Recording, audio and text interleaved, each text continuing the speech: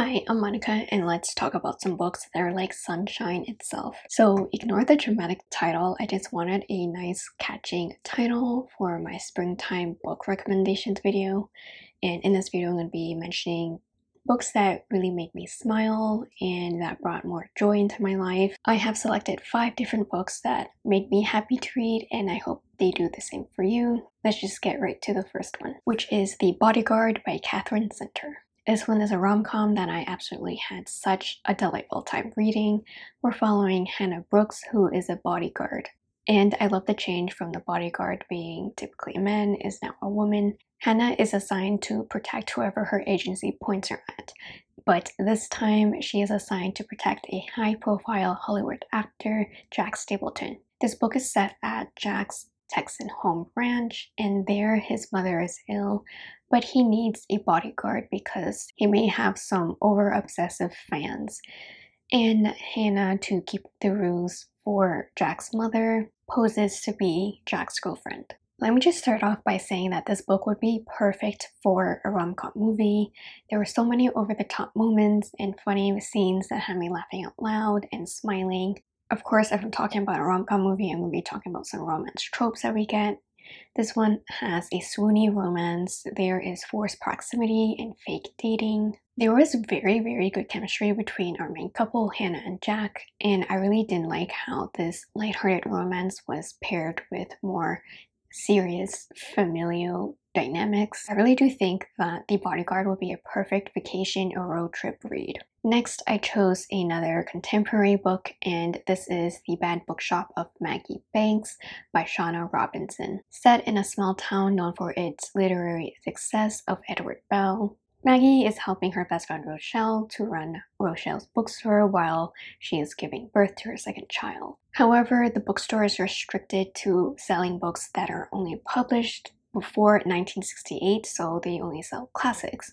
And this is due to Ralph Bell, who wants to protect the legacy of his grandfather. And Maggie, she doesn't really care because this is a temporary gig for her while she is job hunting. This book was very unexpected and a very surprising delight to me, and that is mainly due to Maggie, our main character. She's very charismatic and she has quite a distracted mind, and she's yearning for something that she can't put her finger quite on just yet. We follow Maggie's journey to discover her passion. Honestly, I just love a book about books. There are mentions of serious topics, but they're not super in-depth. But there is the mention of banned books, which Maggie then goes against, and she secretly sells modern books and not classics to the townsfolk.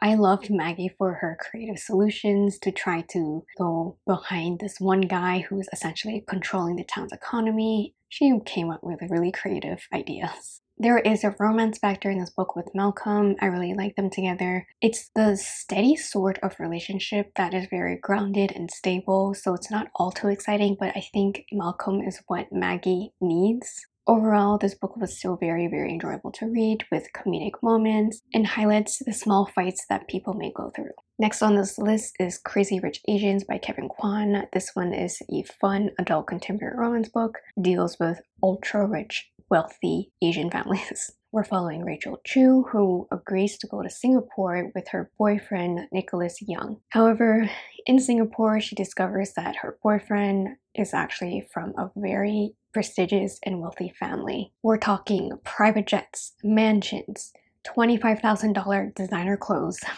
And Rachel, of course, is shocked, but she is willing to put in the work to get to know Nicholas's family. And Nick is actually the heir to the family's fortune. I loved reading about Rachel's shock at discovering and how wealthy her boyfriend actually is, and being exposed to this world of wealth and really being thrown into a world where appearance is everything and really money is their bread and butter. Typically, I don't like satire, but I feel like in this book, I really enjoyed it. It was a fun time, and it doesn't hurt that there is authentic Asian representation. There is so much melodramatics and drama and gossip, and honestly, some parts are really upsetting for Rachel, but this book was really fun, and I do highly recommend you to check out the Crazy Rich Asians movie if you haven't yet. and I'm still waiting on when we're gonna get the sequels because I feel like it's been so long since the movie came out. I highly recommend Crazy Rich Asians if you're looking for a girl that discovers that her boyfriend is a billionaire, essentially.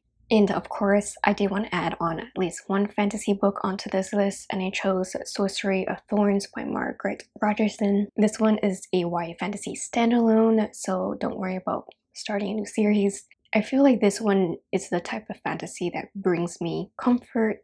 In this world, there are magical grimoires that can attack you at a moment's notice, and they also have emotions. We're following Elizabeth Scrivener, who is a warden of the Great Libraries. She was brought to the Great Library as an orphan, and now she takes care of these magical grimoires. Again, another book about books, so I love it.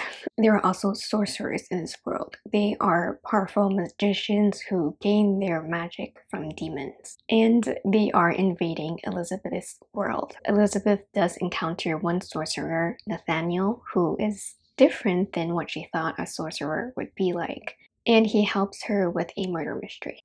Our characters are very headstrong and they really drive the plot forward into a very satisfying conclusion. There are also hints of political intrigue and maneuvering around set laws in this world, so it's a lot of figuring out what they can do without getting in trouble with the government.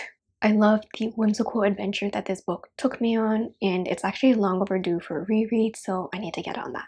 Lastly, we have another rom-com, and this one is the Happy Ever After playlist by Abby Jimenez. We're following Sloane, whose fiance passed away 2 years ago, and she's having some trouble getting her life back to normal. On the anniversary of Brandon's death, Sloane is visiting his grave and almost hits a dog. And this dog also jumps into her car, and his name is Tucker, and Sloane takes this as a sign from her fiance to stop being so antisocial. Sloane does try to contact the owner of the dog, but there's no response for weeks. But having this new companion by her side is already making her feel so much better. But Tucker belongs to Jason, who is a up-and-coming famous musician and is currently on tour in Australia, and he wants his dog back. The beginning of this relationship is long distance. However, both Jason and Sloane are very flirty and they build a strong connection. When they finally meet in person, sparks fly, and we read about a very sweet and loving romance. I loved how there were different layers to this relationship that made it more realistic. First, we have Sloane healing her grief.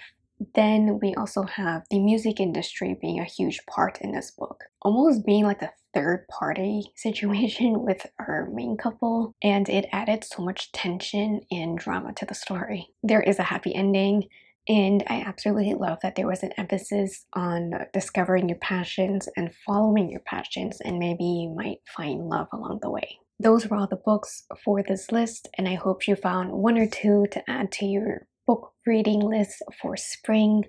And I want to say thank you so much for watching. I hope you enjoyed it. Don't forget to give me a huge thumbs up, hit that subscribe button down below, and don't forget to ring the notification bell to not miss any future uploads. And I'll see you all in my next one. Bye.